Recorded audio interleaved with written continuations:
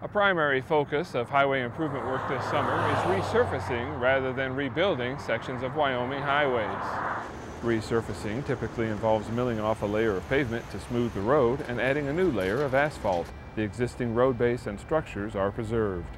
You're probably not going to see some of the larger total reconstruction jobs this year as well as into the future, or at least as many as what we've seen in the past, because WYDOT's moving towards a pavement preservation program. Much of the resurfacing work is currently being performed on interstate highways. And that's primarily because the interstates carry the bulk of the volume of traffic, and in particular they carry an awful lot of trucks.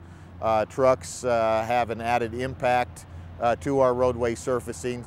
On interstates, resurfacing will reduce travel to 2 lanes in sections up to 12 miles long. And we do that to try and maintain that mobility of the users of the interstate so we can keep their speeds up. Typically those are a 65-mile-an-hour area. Reminding you to slow down in work zones and always buckle up. This is Doug McGee reporting.